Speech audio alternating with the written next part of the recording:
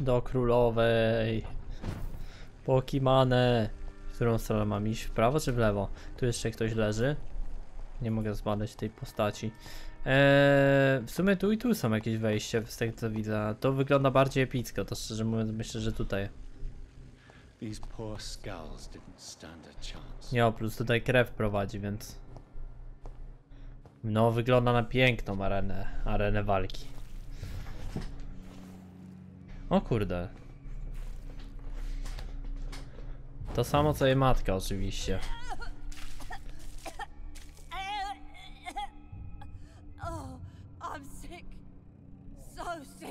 Doctor, help me, please. I'm in such pain. I'll be glad to be of assistance. Ah, like your help, Doris. Liars, all of you. Oj, niedobrze. Toksyczne żygi. I've been such a bad Ale cycy. But the Queen herself forgave me. Gave me another chance. Harriet, you must stop all of this. I can't let you infect anyone else. How dare you interfere with the Red Queen's plans, Doctor? How can you stop the course of nature?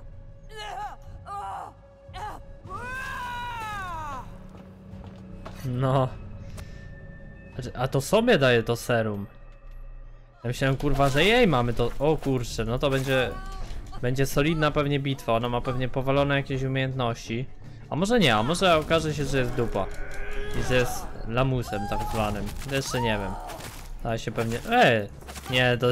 Nie mam szans, że to jest tak, że ja jej tyle damage'u zadaję, to akurat jest coś nie tak.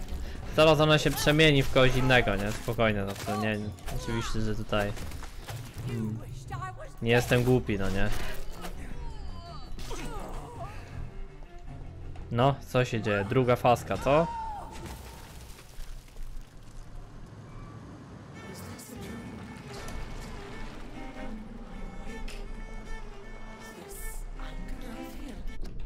Poczekajcie, aż muszę podgłośnić. Samica, ty. Dobra, to jednak mi aż tak gry online nie zaspoilerowały. Jednak jest dobrze. Podgłośnię, żeby było troszeczkę bardziej epicko ta walka. Dużo, jeżeli był mega za głośno, to tak, to ostatni odcinek. Chcę, żeby było epicko. I od się kręca. Dobra. Masz kurwa ciosy. Zanim się zdążysz powiedzieć B, to już kurwa Aci. Powiem. Ale mamy krwi, może nie będziemy musieli tego. Może nie będziemy musieli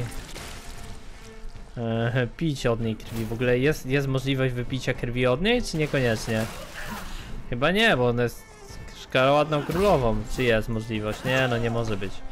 Ona nawet, nie mam jak jej nawet ugryźć, by musiał wyssać ją. Co on tak podejść i... Albo z ziemi pij. O kurwa, co się dzieje? Oj, niedobrze. Oj, bardzo niedobrze. Kumpli. A te kumple wybuchają, dobra. Wybuchajcie sobie. O kurwa, ła. Ty, to jest lipa fest, nie? Dobrze, że chociaż tym mieczem jej zadaję jakby. Bo mam absorpcję krwi, to jest jedno pocieszenie. Dobra, użyjmy piątki. Może jest królową tego, ale nie jest królową za to cieni. A moją królową jest Pokimane. Także się pierdol. Ja mam ci do powiedzenia. Dobra, leczonko. Oj, ciężko będzie. Będzie trzeba unikać dużej ilości ciosów. I dużo mieć antidotum też. Oj. I dużo mieć wytrzymałości. I nie grać jakby na ilość, tylko grać na jakość. Dobre uniki. I kurczę, jesteśmy w domu, nie? Absorpcja krwi. I kurczę, powinniśmy dać radę, ała. No, tylko trzeba skojarzyć jej combo, jak ona gra, nie? I w co ona gra przede wszystkim. O kurwa, ty! I oczy kręca, nowa faska, widzę. Ty, to w sumie fajnie by się grało na przykład streamie i na najwyższym poziomie. Fajne na pewno byłyby emocje do oglądania. Fajnie by się to oglądało. Tak, w sumie pewnie ciężki w miarę boss test na najwyższym poziomie, myślę, że fest. To jest niemożliwe bez zabijania postaci przejść tego bossa na najwyższym poziomie, mi się wydaje. Dobra. Kurwa. No szybka jest w miarę. Trzeba uważać. Jeden cios i ucieczka, nie? Tak, jeden cios i ucieczka. Po jednym ciosie trzeba zadawać. Oj, no oj. Kurwa, no jeszcze wszystkich tu wezwij, ty. Tak już was dużo jest, cały skład, halo.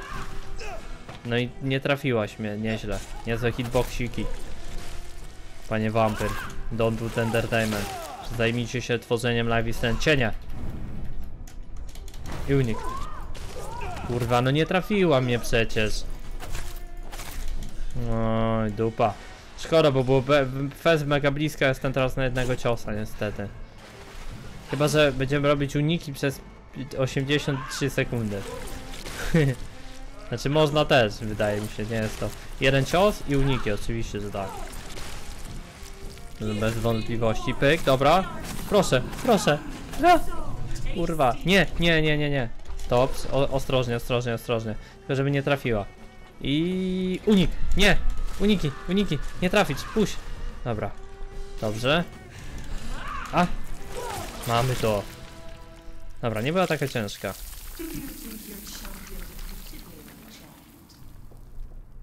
No one could ever defeat you, mother of us all, for you are our every root and leaf. You've always been my most amusing son. Then go back to sleep, my queen, and smile at us from your dreams. Did they feel my wrath? Have they suffered enough? More than ever, mother of us all. Until the next time. Until the next time. Co?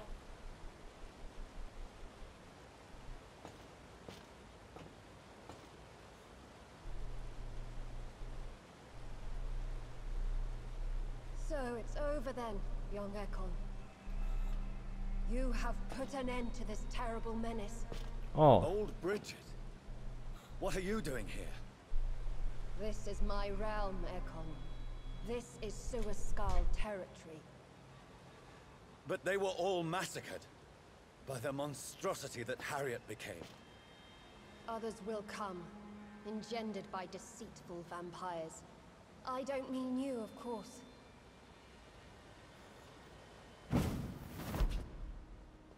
coś mi tu śmierdzi.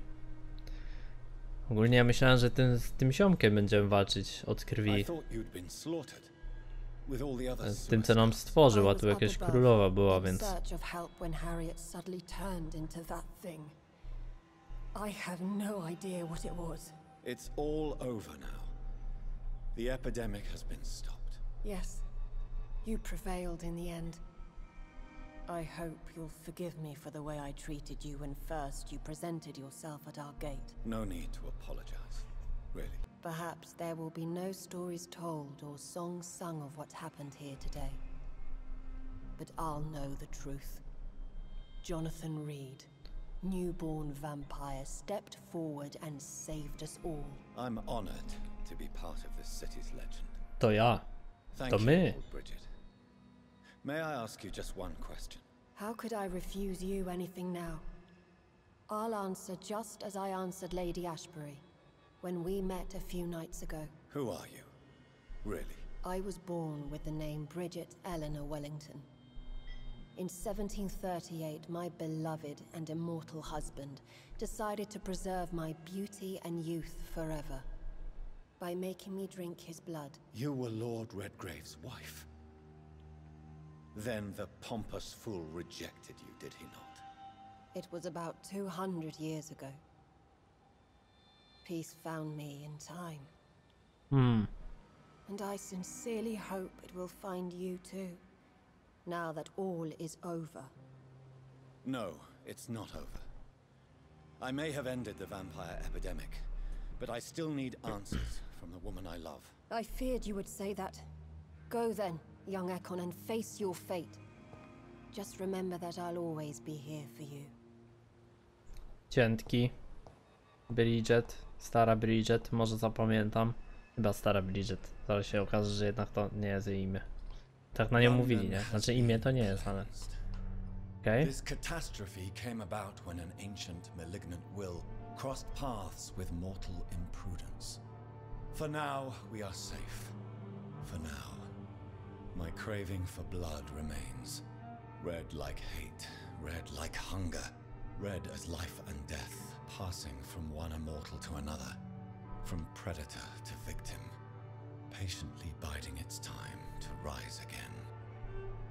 London has been cleansed for now, but there's a simmering hatred, fear, and old grudges. When will we succumb, mortals and immortals alike? The next disaster is only a matter of time. My only hope now is to catch the woman I love, to understand why she fled, and unmask the secret that has been lurking in her blood for so long.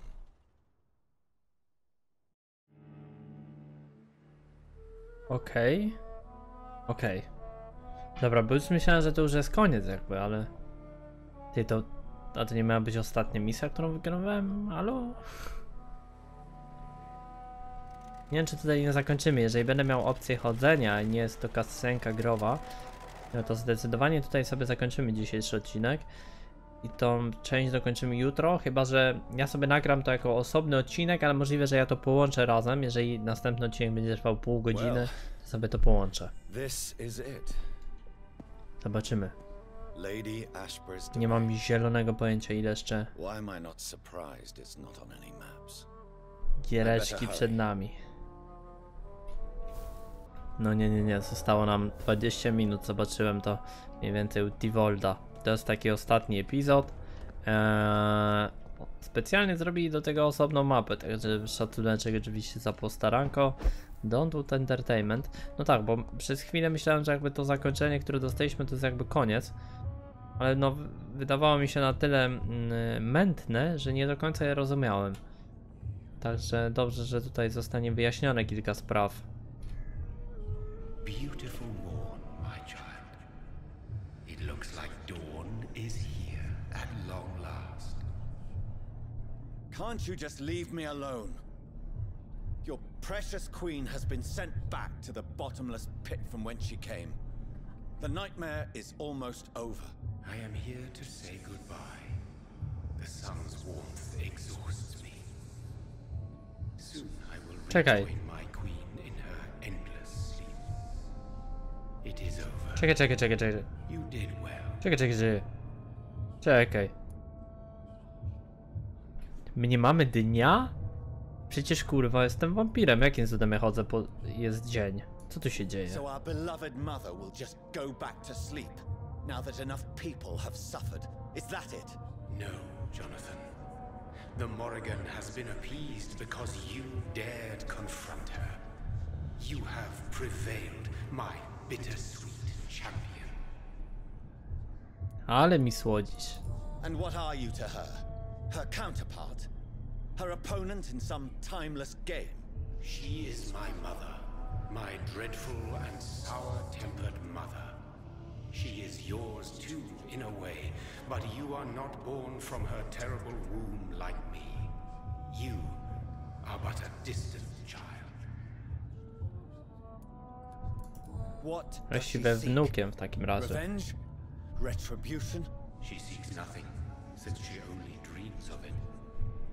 In the ancient tongue, when I was young, her name meant ghostly queen.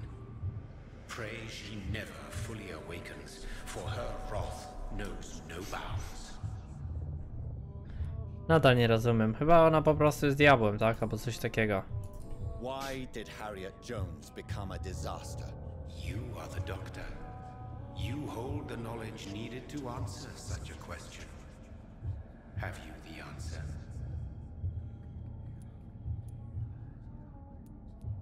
I noticed that all the Icors were female, as if a male couldn't endure the metamorphosis. Harriet was also a bitter and resentful woman, as was her daughter. If the Morrigan prefers despoiled women to become the vessels of her wrath, we should be thankful that but one disaster hath been cast upon this wobbling world. Icors seem to carry various diseases. They did not merely turn people into skulls. Their presence alone spreads death. Who knows whether the Red Queen awakens when cursed mortals endure such epidemics, or if the contagions emerge like a curse as she awakes. Nic nie rozumiem. This is not over. I am here to find the true To klasycznie, to ja w każdej grze generalnie. It is unwise to interfere with a tale rooted so deeply in the suffering of others. Jo, ci kręcę, ile pytań. What will happen to Ascalon? Will you let them run the country from the shadows? I don't interfere with petty political intrigues. Ascalon was built upon the lie of a lineage. Such a deceit cannot last forever. Okej. Lord Redgrave definitely possessed Marshall's blood.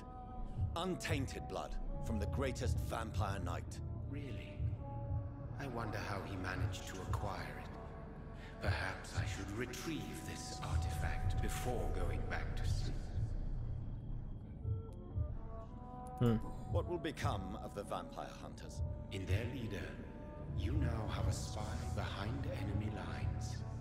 By guiding your progeny, you may yet protect your immortal friends for some time to come. If you dare. Czyli jednak może, kurczę, dobrze, dobre decyzje w sumie zostały podjęte tak naprawdę. What will become of the Brotherhood? I foresee trouble. Tylko nie wiem co, jeżeli chodzi o doktora Swansea. But I'm certain the current primate has no wish to resign. Exactly. And I am not fully convinced your progeny truly understands what dreadful power he is about to defy. No. I must know why Elizabeth fled here when I discovered she was the original healthy carrier. A no właśnie, ona zaczęła, no tak. What you say she is. That is a secret you will discover soon enough. Okej, ona po prostu, pamiętam, wtedy znikła i stwierdziła, że tutaj się uda, tak? Which new thread of which old twisted plan are you seeking to pull now? Tell me the truth. I am just here to salute my sons and to bid them fare thee well. Your sons? Plural? My God, will you ever stop speaking in riddles? Perhaps I am too old for your spoken language. Perhaps you now have so many subtle words you no longer hear the simplest ones. Okej. Tell me about William Marshall. Why is his blood so strong? He is not stronger than you, only older. You are strong, Jonathan Reed. A champion of your time, chosen to defeat a threat spawned of this generation. Czy jest tu William Marshall? Is he here? Is William Marshall here? Is that why you're here now too? Have I not already answered that question? His blood was not tainted. The blood Lord Redgrave possessed. That which I used in the serum. But what if it had been? Then you would have failed, I suppose. For the blood of hate would have corrupted you too.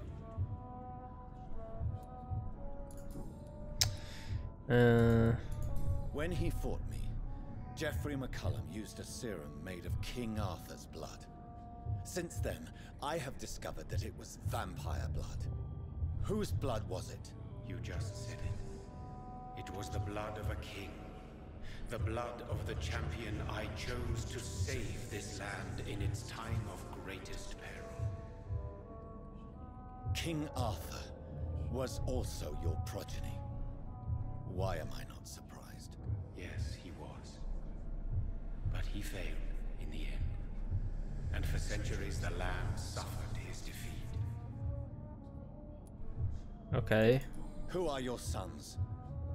Why do you bid them farewell now? You are my son, as is William Marshall. Okej. Czy jestem bratem z Williamem Marshallem? Spoko, to nasz stary. Okej.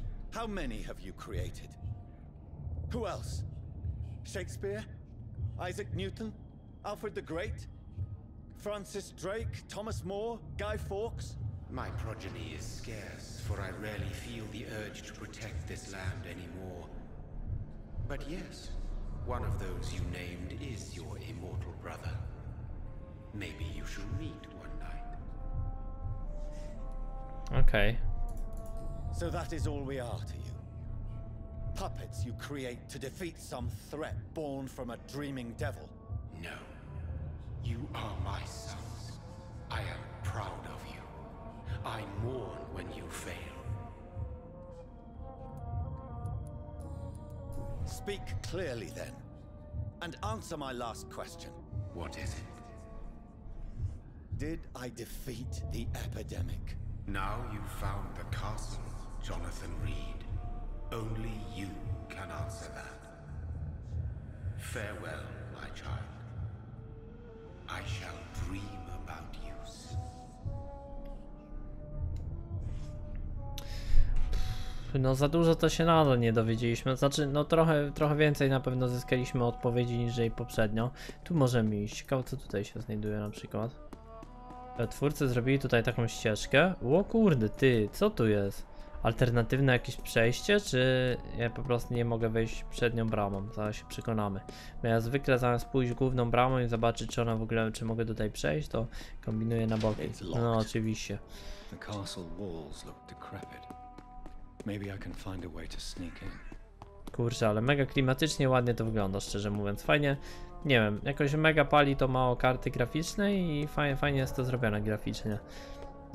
Fajnie by było też na przykład jakbyśmy, wyobraźcie sobie jakieś zagadki, na przykład Sherlocka Holmesa byśmy zagrali i tak by wyglądał Sherlock Holmes. No chłopie, piękna sprawa. No tylko to chodzenie jest najgłupsze w tej grze. Patrz jak on biegnie, chłopie. Nie no, to jest porażka, nie? Ale no dobra, tutaj coś mamy, co to jest?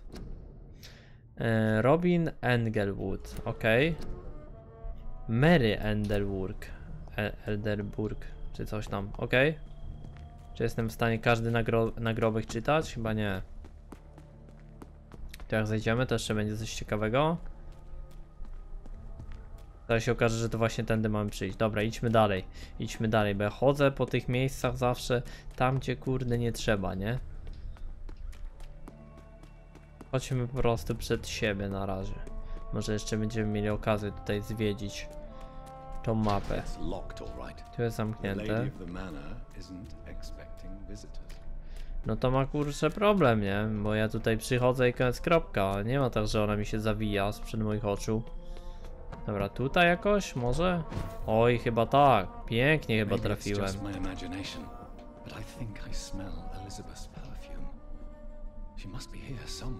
Ale syf w tym zamku masz. Tutaj widzę łóżko już przygotowane. Kopia listu. Drogi panie McAllister, jako nowa posesorka posiadłości Ashbury pragnę jak najszybciej przeprowadzić zaległą konserwację i naprawę ścian oraz krypt w zamku. Okej, no właśnie, bo...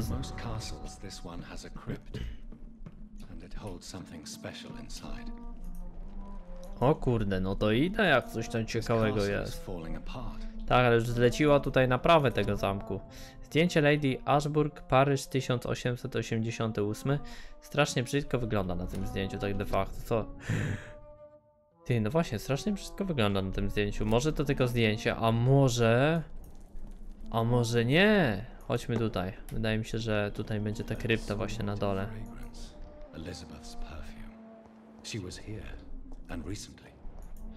A może kurde ona jest brzydalem tak naprawdę, ale wielki kominek, nie? Co jest grane? Co oni tutaj palili? Tutaj co jest? Portret Lady Ashburg autorstwa Vincenta van Gogha. To właśnie tak chciałem powiedzieć, że taki styl Van Gogha, nie? Że przypomina to właśnie Van Gogha. Tutaj portret Elizabeth i Jacoba Blackwood w Wersalu 1788. Spoks. Tutaj stary list. Czcigodna Lady Ashburg, chciałem pani podziękować za wcześniejsze listy i zgłaszając dyskusję na temat wampirzego folkloru. Nic ciekawego raczej. Znajdź tajne przejście. No szukam cały czas tajnego przejścia. Wydaje mi się, że może użyjmy wampirzych zmysłów. To znajdziemy je kurde szybciej. Tutaj może jakieś tajemnicze przejście, poczekajcie.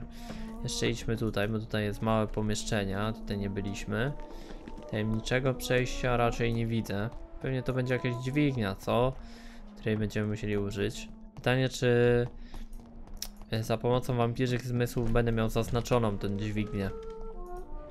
Bo jeżeli nie, no to kurde może być ciężko, nie? Bo tą randomową by się musiało w takim razie... O! Chyba nie jest takie tajemnicze. A, to nie tu. Myślałem, że to jest to przejście. Ma mi się udać w końcu na tego, nie? Na sam dół. Tędy przyszliśmy? Nie, tutaj... Ale przyszliśmy też tutaj, no. Kurwa, ty. To nie mam zielonego pojęcia, gdzie mam iść. Tutaj byliśmy przed chwilą, tutaj byliśmy. Może nie wiem, jakiś Wingardium Leviosa czy coś, jakieś Harry Potterskie rzeczy. O, proszę bardzo, ty. A, myślałem, że... I od się kręca zagadka, co? Dobra.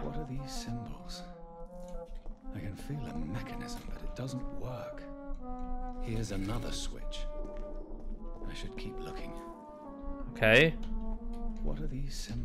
Czekaj, bo nie rozumiem to. To już wcisłem. Okej.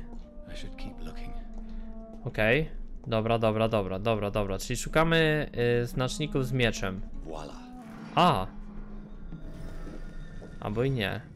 Nie wiem, bez sensu była to zagadka, szczerze mówiąc. To nawet nie była zagadka, po prostu randomowo powciskałem przyciski.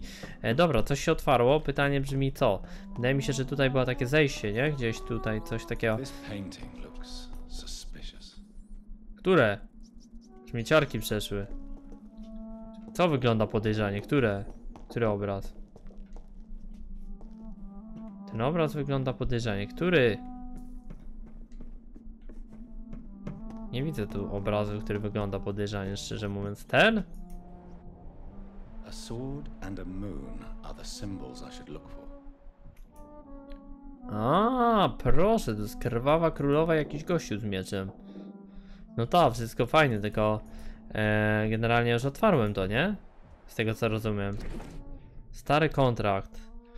Szanowna pani Ashburn, podczas naszej ostatniej rozmowy wspomniała pani o konieczności przetransportowania sporych rozmiarów trumny z kościoła tego. Wyruszamy z Londynu, załączą szczegółową wycenę. To jest 1807 rok, jak coś. Że trochę czasu już temu to było jakieś 120 lat.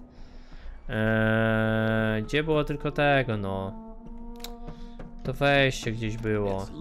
Na dół, nie? I to się chyba, wydaje mi się, to otworzyło. Bo te symbole już znaleźliśmy wszystkie. Stary list, tego chyba jeszcze nie było. Z chęcią udzielę pani pomocy. Okej, idziemy dalej. Spotkaj się z Lady Ashburn. No kurwa, staram się, nie? Staram się szukać, ale jak coś jest normalnie, nie mam napisane, gdzie mam iść, to jestem z banuchem, nie? Nie potrafię połączyć nagrywania odcinków i sprawnego chodzenia po domu i wykonywania misji. O! A tu... Nie, to tylko obraz. Kurwa, no otwarło się coś. Nie wiem co. Tu już się otwarło, nie? Tu już nie mogę używać tych przycisków, no. To już jakby klikłem.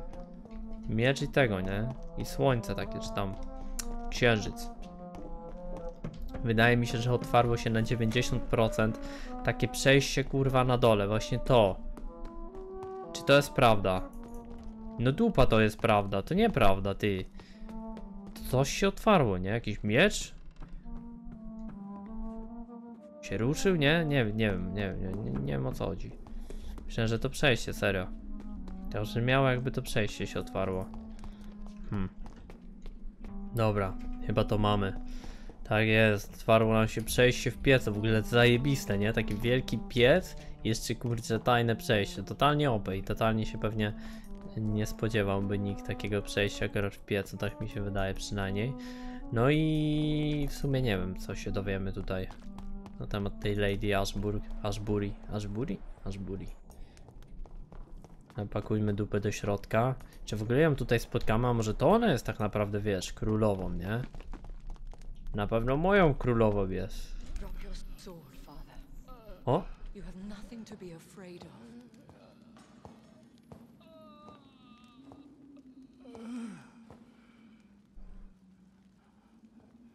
Shall we abandon this then? Shall we lower our heads? No, never. You taught me that. Blood is approaching. Old but young. How strange. Shall I drink it? Smite it? No, Father. He is a friend. Please, rest. I'll take care of it. Caution, Elizabeth. Król Artur? Deceit runs through these veins. I know, Father. What took you so long, Jonathan?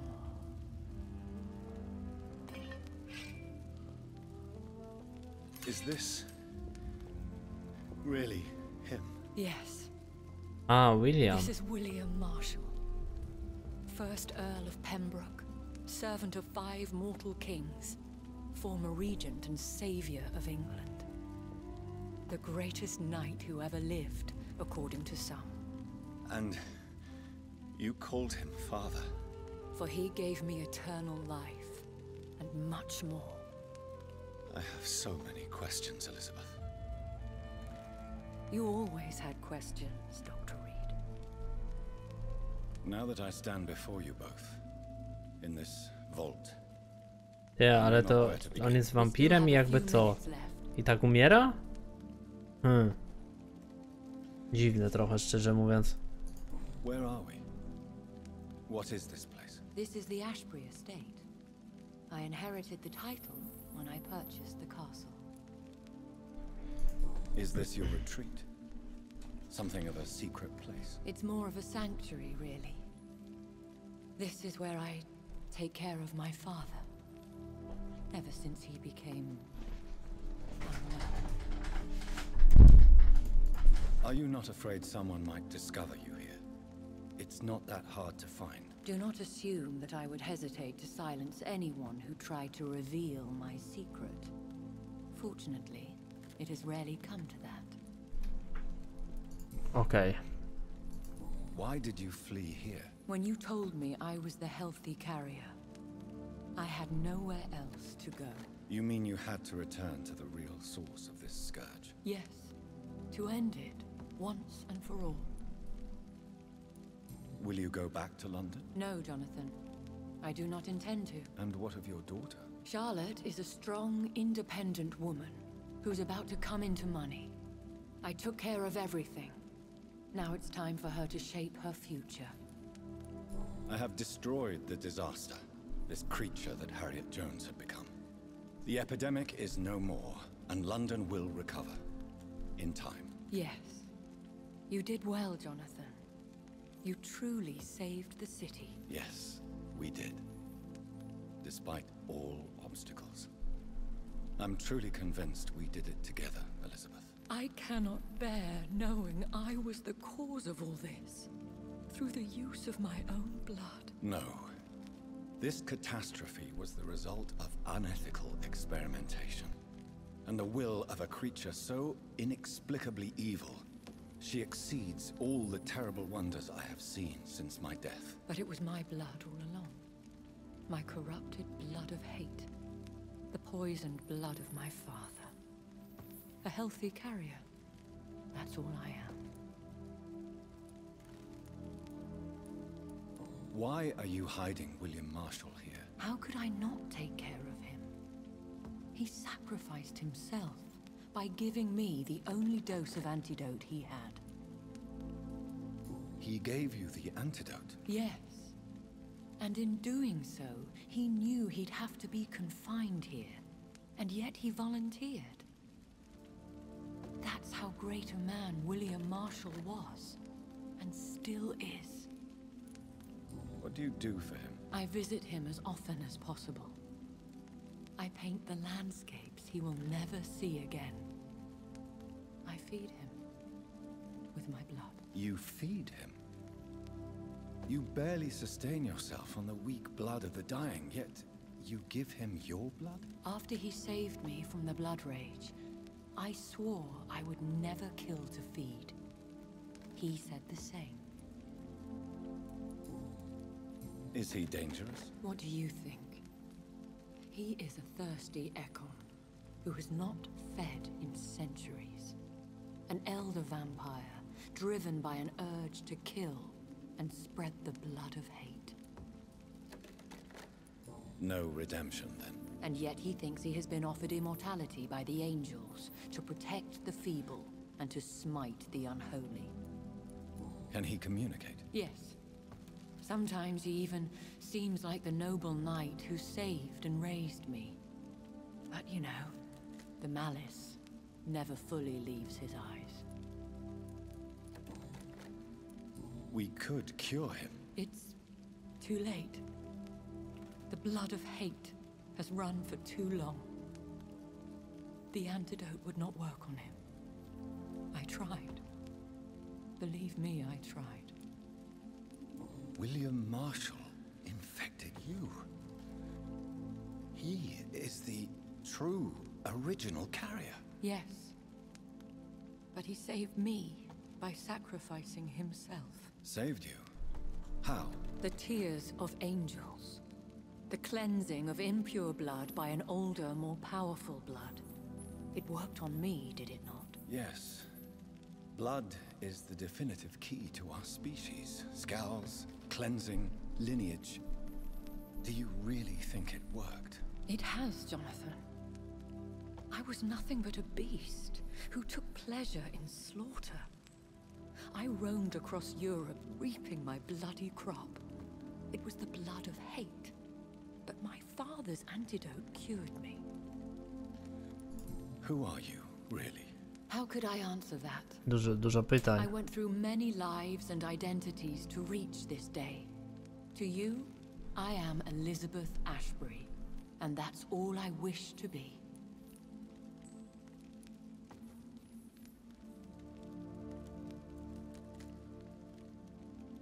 I understand. And I respect your desire for privacy. Thank you, Jonathan. How did you meet William Marshall? He was an Ekon for centuries when he found me.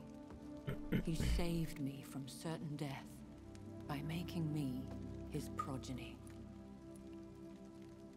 Why did he choose you? You should ask him that. No kurde, będziemy mieli Did you ever okazję z nim Not porozmawiać. even when he was infected and bit me. He is my father. He raised me. He taught me how to behave. You should have told me. No, Jonathan. The William Marshall myth lies at the heart of so many hostile plans. I could not risk jeopardizing his safety. So why did you come here? You knew I would follow you. I can't let you go. Because I know now the blood of hate is still in my veins. No one but I can put an end to this tragedy. I can help you. You can trust me, Elizabeth. I know, Jonathan. You have been the most loyal ally these last few weeks.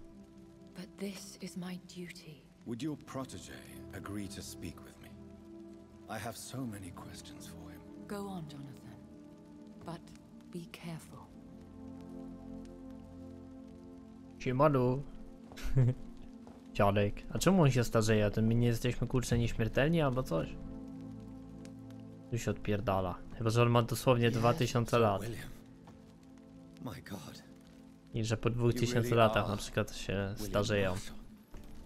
You served Richard the Lionheart and his brother King John. It is such a privilege to meet you. I did in my day.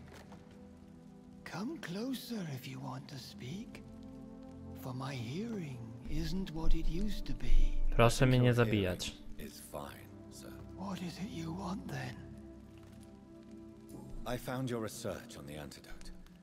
The tears of the angels. What ingredients did you use? Once I understood what the ingredients were, I used the tears of King Richard and the pure blood of the valiant Boadicea. King Richard and Boadicea? How did you find such relics? It took me many years to locate their hiding place. Then I had to learn the formula. If I recall, it belonged to an ancient brotherhood. The Order of St. Paul, I believe. And did it work? Yes. The tears cleansed my poor Elizabeth's blackened heart. It was such a blessing to see her smile again. I found and defeated the disaster that was threatening to smite London. You should know that the city is safe for now, Sir William. Then may I call you brother? Did you resist its poison? Even a scratch from a beast so evil could endanger you and all those you care for. You also defeated one in 1666. Who was it? She was a malicious witch who spread plague throughout the city with her army of rats. She had been hiding in a bakery in Pudding Lane for months when I finally found her. How did you defeat it? We fought for hours. In the end, I had to lock her in St. Paul's Cathedral and burn the building down. I wanted to be sure she was destroyed. The blood of hate. How does it affect you? Do you feel it now? The blood of hate? Yes. Nothing more than a sneeze, really. A sneeze held for so long, you could blow a fortress down if you released it. I would like to ask you about vampires. Vampires? What about them?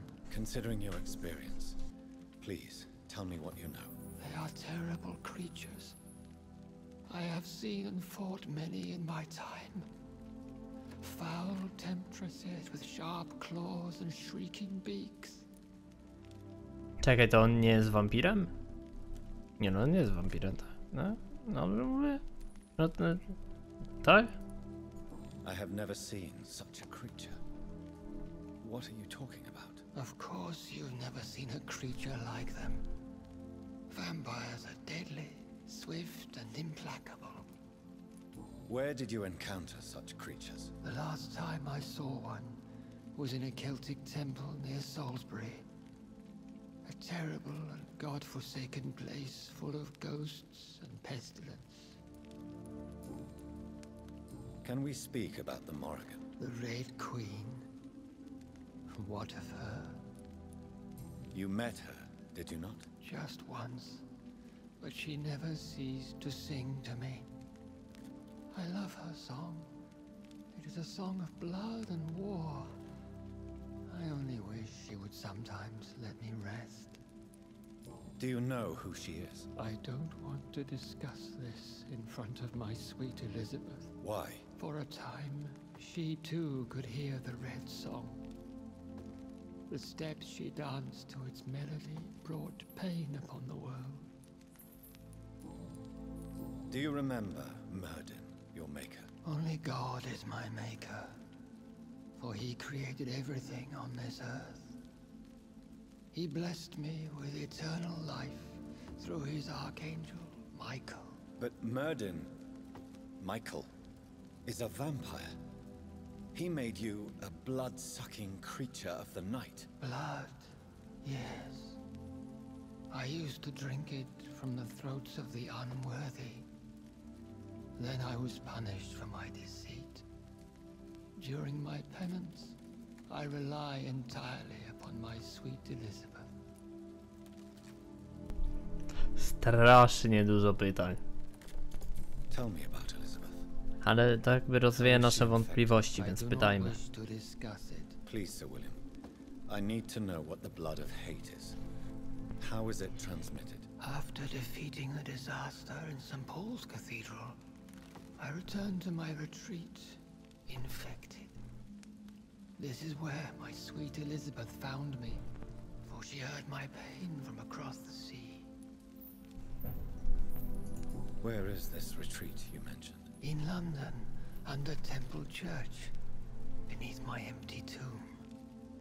I always loved to sleep there while listening to the bell above.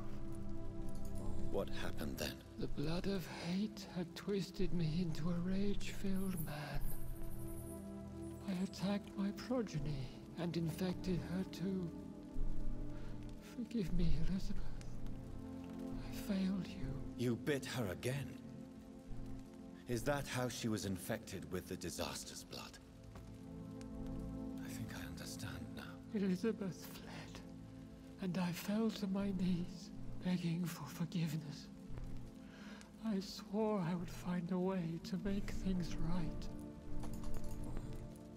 How did you meet Elizabeth? Times were tough. I had awakened to protect the land from a new plague.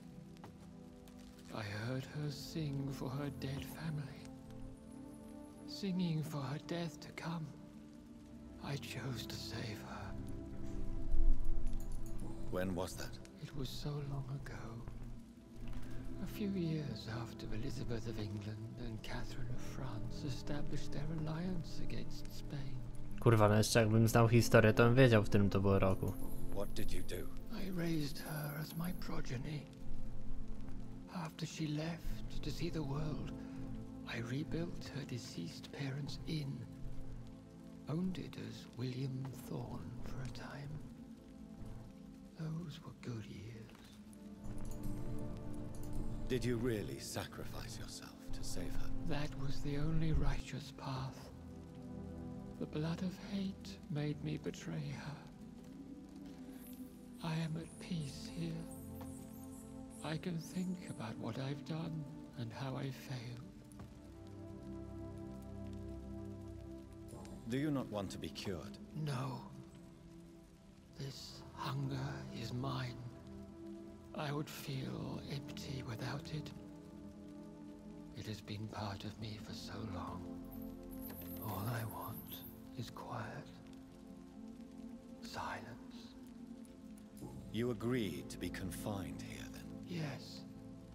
Once I was sure she was cured, I asked to be locked down here. I deserve it. The world needs it. We could set you free. Let you out. Isn't that what you want? I pray for the day I'll see the sky again. I have all but forgotten its colors. I could walk and do so many things beneath the stars. But I doubt it will be wise to release me. Then will you stay here and repent? Elizabeth told me it will not be long now. I cannot wait to feel the sweet caress of her hand on my cheek after so long as she releases me.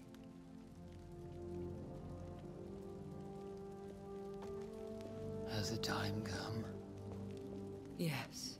A, i tu będzie... Why not unleash me then? To see the sky a final time. Ten miecz to będzie w jego sercu, coś czuję. The sky and all its stars. I'm not defeated, for I welcome the sword you bear, for it is mine. You were never defeated, my lord.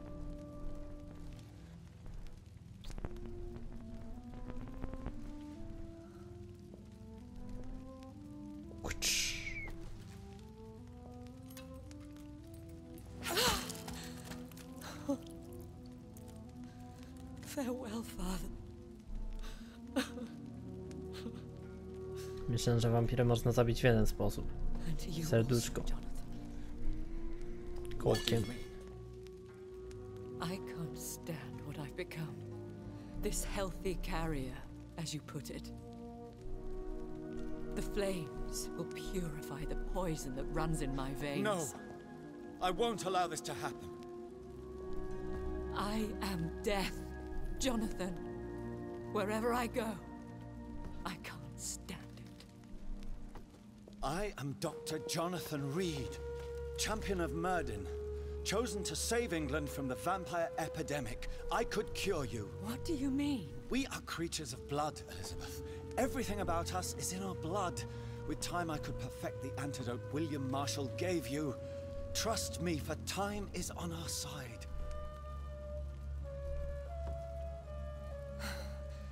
That is a risk I cannot take, Jonathan. I won't bring another such disaster into this world. Elizabeth, no. Trust me. I can save you. How could I trust you, Jonathan? Have you not betrayed me? I had choices to make. I forgive you, and that is my choice. Elizabeth, I love you. Then let me go now. Wait! No!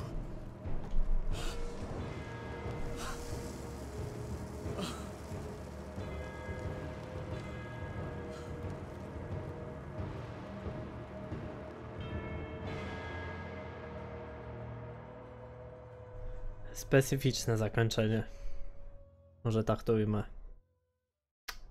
To wszystko, jeżeli chodzi o Vampyr. One prayer for the summoned, called by this song. Child born from darkness, whose path he must find. Now the song is sung, and your path chosen. England is safe, but the cost was dire. Blood and tears, both parched by cleansing flames. You've lost your way, my champion bittersweet. I am moved to pity as I feel your rampant rage void of purpose or meaning. My queen sleeps once again, and I'll soon join her slumber. Until alas, she rises, woken by the hunger never fed. Okej. Całkiem przyjemna giereczka generalnie. Finał jakoś mi się gigantycznie nie podobał, natomiast sama fabuła tego co się działo, same mechaniki były całkiem przyjemne. Nie powiem, że jest to najlepsza gra, w jaką grałem, nie w jaką miałem okazję, natomiast było naprawdę fajnie. Bawiłem się przednio. No i właściwie tyle, jeżeli miałbym wystawić jakąś ocenę w skali od 1 do 10, powiedziałbym, że taka mocna 7. Naprawdę fajnie, chętnie bym ujrzał drugą część. Z tego co wiem, druga część aktualnie na moment nagrywania nie wyszła, ani nie została zapowiedziana, ale kiedy zostanie, myślę, że odwiedzimy po raz kolejny ten świat Vampyra. To by było raczej na tyle po napisach, raczej nic nie ma, żadnej cutscenki nie ma. Także tyle, dzięki wielkie za obejrzenie, widzimy się. No właśnie chciałem powiedzieć, że jutro, ale nie do końca wiem, czy jutro się widzimy, ponieważ tutaj musi być mała przerwa z grami, także możliwe, że akurat jutro się nie widzimy. Ale widzimy się na pewno kiedyś w przyszłości. Dzięki wielkie za obejrzenie, wpadajcie na Twitcha, cześć. O, nie ten przycisk. Amatorszczyzna, nie? Amatorszczyzna.